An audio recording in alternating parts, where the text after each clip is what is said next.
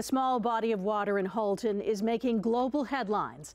Scientists believe that Crawford Lake may be the location that best keeps track of people's impact on the Earth.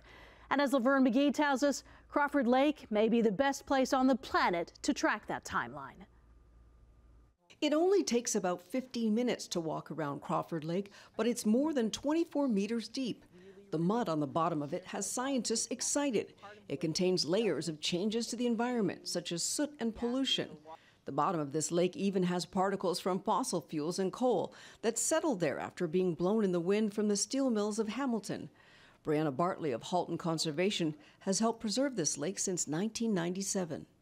You can see things like fly ash from industry that happened in Hamilton Harbor. And then you can see when policy helped to reduce the amount of ash that was coming out of those smokestacks. The entire world has been searched by scientists, and tiny Crawford Lake, located in Milton, has been determined as the best place on Earth to provide historical evidence of changes to the planet.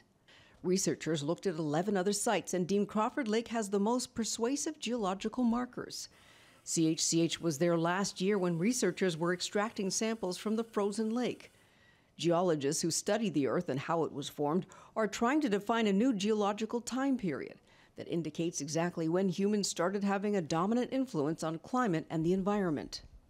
We're suggesting that a new interval of geologic time called the Anthropocene began in 1950. The chemistry of Lake Crawford is among the rarest in the world. The top and bottom layers never mix, and the bottom layer contains oxygen. The layers of mud can be counted back about 1,000 years. Researchers can put them under a microscope and they can figure out all kinds of things about history. You know, what kinds of plants grew here, what kind of chemicals were in the air, that kind of thing, how hot it was, whether, relative to other years, by looking at those layers. If you would like to visit Crawford Lake, it's open to the public every day from 10 a.m. to 4 p.m. Laverne McGee, CHCH News.